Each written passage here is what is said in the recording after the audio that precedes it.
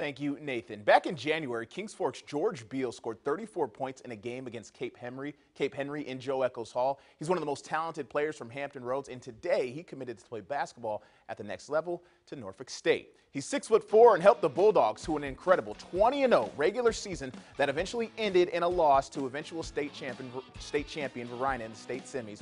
Beale averaged 23 points, 9 rebounds, and 4 assists per game. Now, he had been committed to Long Island University last September. He backed off that commitment and is now choosing to play closer to home.